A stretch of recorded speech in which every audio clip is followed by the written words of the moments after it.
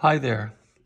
So this is the Central Electronics 100V transmitter again, and I'm debugging it. So what I'm finding, at least on my transmitter here, is I can't really run the thing unless I'm running about 90 volts because I over voltage.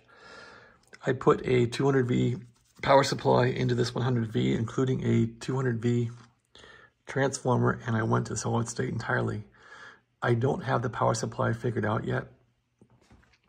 At any rate, I'm running this thing on about 90 volts because that's about all I can do to get it to not over voltage. So here's my line reading, and it's not up to the center like it should be, but I'm putting about 90 volts in this thing. And with that, I have the filaments all running.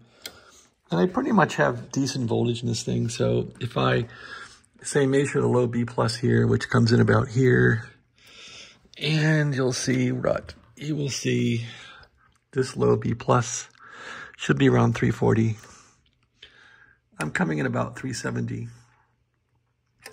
when I'm running 90 volts into this thing. So that's all I'm going to do with it. If I want to measure the 150 volts, that's on a pink wire here. Just find the pink wire. That's the regulated 150 volts from the OA2 regulator. There's the pink wire there.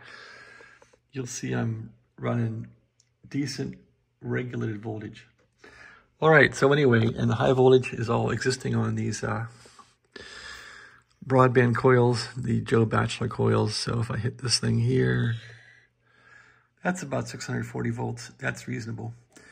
If I crank the primary on the transformer up to 123 volts, this will go to 900 volts. This will go to 500, so I don't want to do that.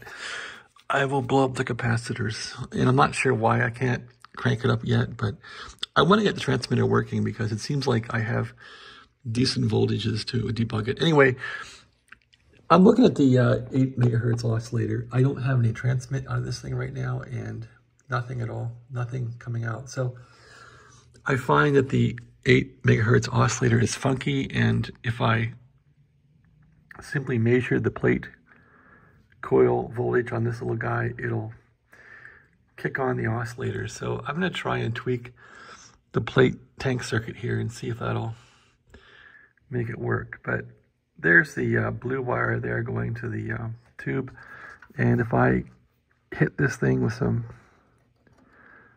reactance or whatever my meter's giving it, you'll see it'll pop on and then it falls off. So it's got some issues. So anyway, there's my 8 megahertz, and it falls off.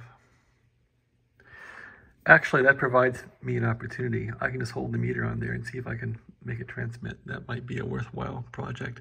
But let's get this thing working. So I'm just going to try and put a tuning tool in there and see if I can turn that a bit and make it work.